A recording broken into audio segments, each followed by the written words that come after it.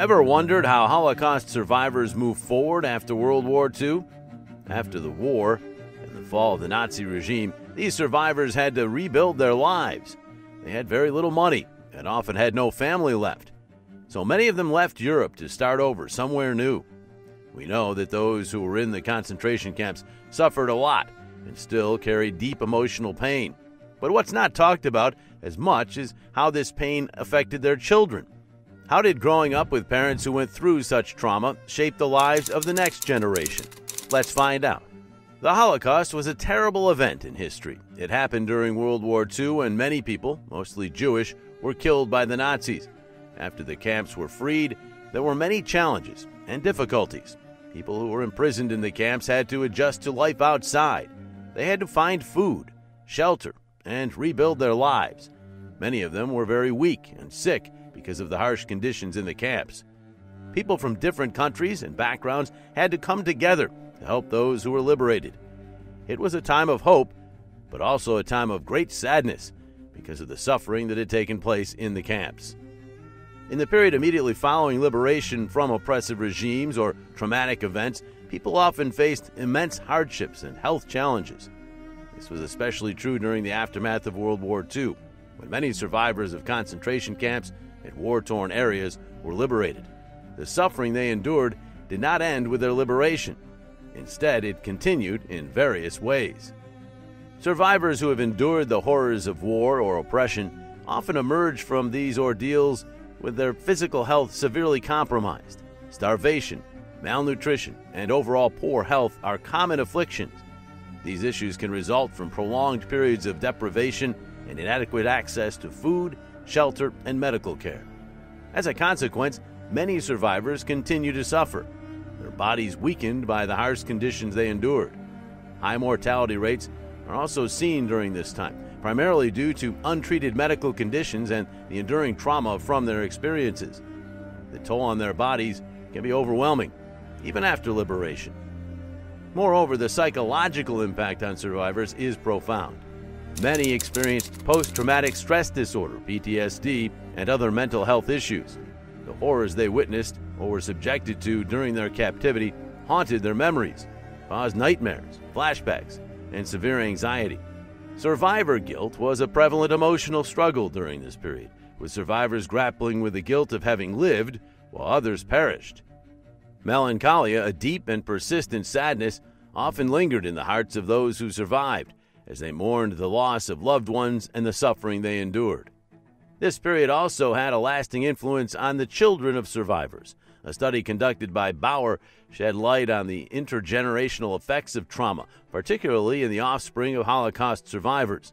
The research suggests that the experiences of survivors could impact their children, with some inheriting the trauma in various ways. The second generation is at risk of developing psychiatric symptoms, as the trauma and suffering of their parents can cast a long shadow over their lives. These effects could manifest in the form of anxiety, depression, and even a sense of disconnection from their family's history. Survivors who returned home after enduring the horrors of war and persecution faced numerous challenges that could make their reintegration a difficult journey. These challenges could be grouped into several key areas. First, there's the daunting task of attempting to reintegrate into their original homes. Many survivors experienced displacement, often being forced to flee their homes and leave behind their belongings. This loss of property can be a significant hurdle as they try to rebuild their lives. The absence of familiar surroundings and cherished possessions can make the process of returning home emotionally taxing. Furthermore, reuniting with family members, if possible, presented its own set of challenges. Some survivors were separated from their loved ones during the war, and reestablishing those connections could be complicated, as the passage of time and the trauma experienced can create emotional distance and barriers to communication. Economic and social challenges also loomed large for returning survivors.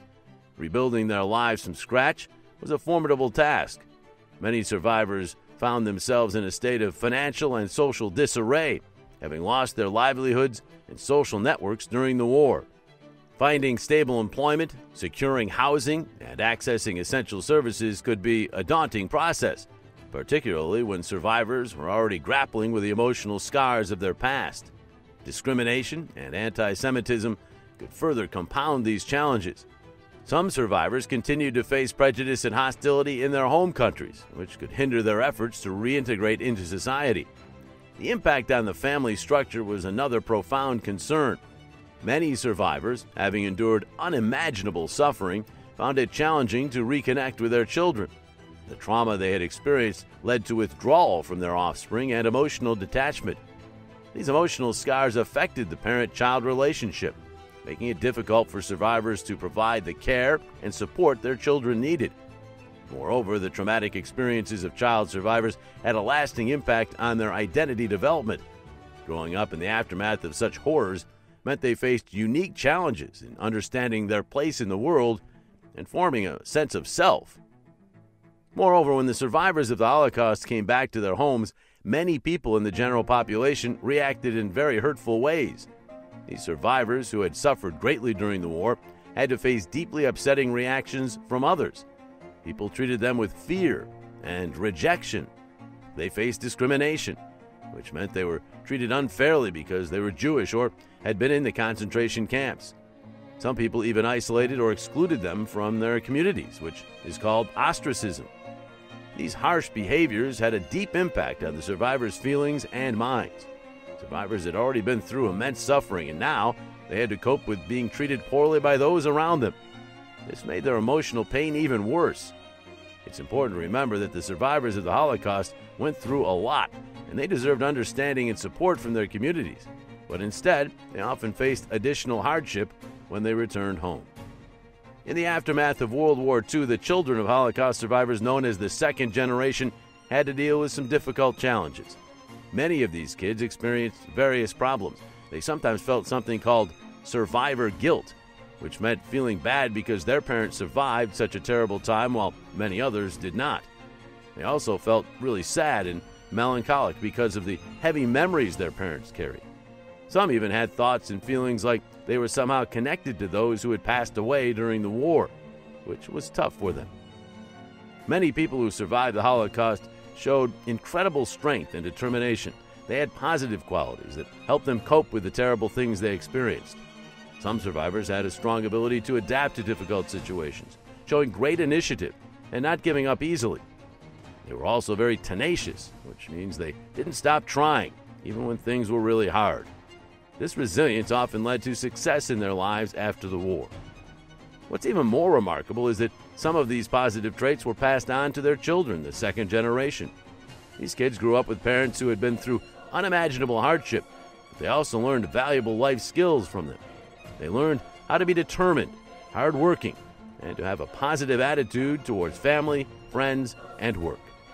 This transfer of strength from one generation to the next is a powerful example of how the human spirit can endure even in the face of the worst circumstances. So life after the Holocaust was complex. It had many aspects.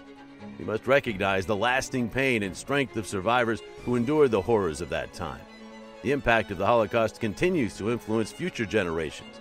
The lesson we can learn from this video is the importance of never forgetting the past, standing against hatred and discrimination, and working together for a more tolerant and peaceful world. And if you found this information valuable, please subscribe to our channel for more insights and knowledge.